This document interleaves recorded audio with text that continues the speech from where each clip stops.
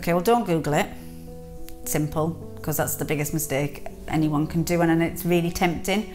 Never Google it. Yeah, never Google it, because if you do that, you might as well go and book your coffin. Don't be frightened of it. Listen to your doctors. Do what your doctors say.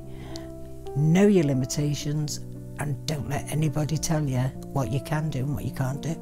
Well, the Emphasis magazine that comes through, the association, everything like that. Anything you can get your hands on that's not fabricated, anything to help. You know, even if you ask your hospital for if they know anyone around who, yeah, because to begin with I didn't know anybody. I mean, I know Andy certainly didn't and still doesn't know anyone very close to him.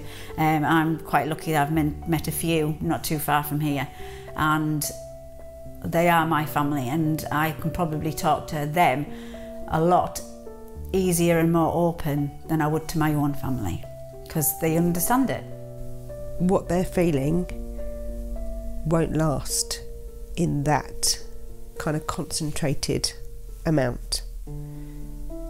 I remember feeling like everything was hopeless, and I had people telling me, this will be your normal, you will get used to that, and I wanted to fight against that because I didn't want it to be normal.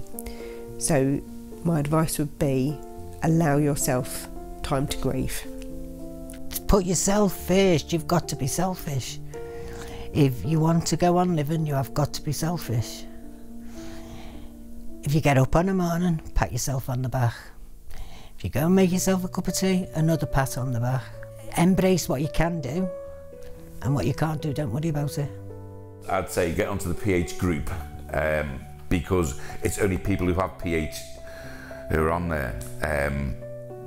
Because it's such a lonely illness, there's not many people, I mean, God, I haven't met anyone in my area with it. It's very scary to be told these things. You go into that group and you've got people there who are there to help you, and they're there day or night, because sometimes, well, we can't sleep very well and stuff like that. There's always somebody there that will answer any question at all. And it does bring down that you've spiked of, oh my God, what is wrong with me? I'm gonna die.